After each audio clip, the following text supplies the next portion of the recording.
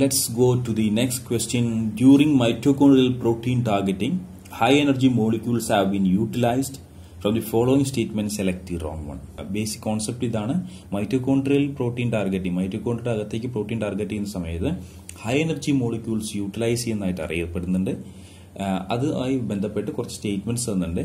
ആ സ്റ്റേറ്റ്മെന്റ്സിൽ നിന്നും select the wrong one, തെറ്റായിട്ടുള്ള ഓപ്ഷൻ കണ്ടെത്തണം. അപ്പോൾ മെജോറിറ്റി ഓപ്ഷൻസ് ശരിയായിരിക്കും. ഓപ്ഷൻസ് നോക്കാം. During mitochondrial protein targeting cytosolic HSP70 hydrolyze ATP.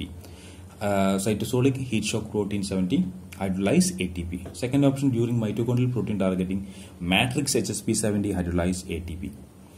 Third option, the N-terminal signal sequence contains both positively and negatively charged amino acids. Fourth option, hydroxylated amino acids are also seen at the N-terminal signal sequence. ഇങ്ങനെ 4 options തന്നിട്ടുണ്ട്.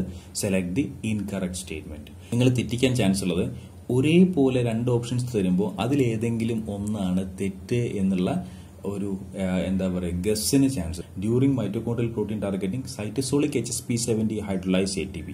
ഈ protein നമ്മുടെ actually മൈറ്റോകോൺഡ്രിയുടെ അകത്തേക്ക് function ചെയ്യാനുള്ള protein കുറച്ചെല്ലാം മൈറ്റോകോൺഡ്രിയുടെ അകത്ത് തന്നെ synthesise ചെയ്യും. Mitochondrial genome തന്നെ സിന്തസൈസ് ചെയ്യും. പക്ഷേ മെജോറിറ്റി ഓഫ് ദ പ്രോട്ടീൻസ് എവിടെയാണ് സിന്തസൈസ് ചെയ്യുന്നത്? ന്യൂക്ലിയർ ജീൻസ് എൻകോഡ് ചെയ്യുന്നത്. ന്യൂക്ലിയർ ജീനോമിലാണ് അവർ എൻകോഡ് ചെയ്യുന്നത്. എന്നിട്ട് സൈറ്റോസോളിക്കലി അവരെ പ്രോട്ടീൻ സിന്തസൈസ് ചെയ്യുന്നു. ആ സൈറ്റോസോളിക്കലി സിന്തസൈസ് ചെയ്ത പ്രോട്ടീനെയാണ് എന്ത് ചെയ്യുന്നത്? മൈറ്റോകോൺഡ്രിയ അകത്തേക്ക് കൊണ്ടുവരുന്നത്.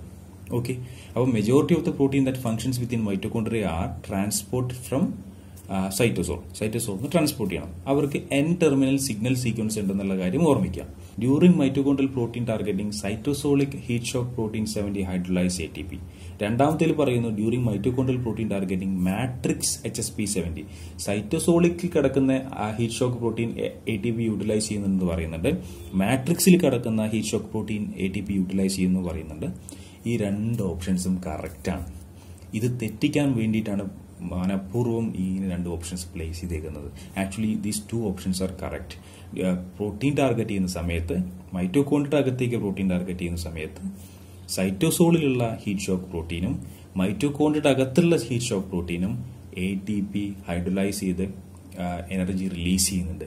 ആ എനർജി യൂസ് ചെയ്തുകൊണ്ടാണ് ഈ പ്രോട്ടീനകത്തേക്ക് കൊണ്ടുപോകുന്നത്. ഈ 2 ഓപ്ഷൻസും ശരിയായിട്ടുള്ള ഓപ്ഷൻസ് ആണ്. തേർഡ് ഓപ്ഷൻ നോക്കൂ. The N-terminal signal sequence contains both positively and negatively charged amino acids.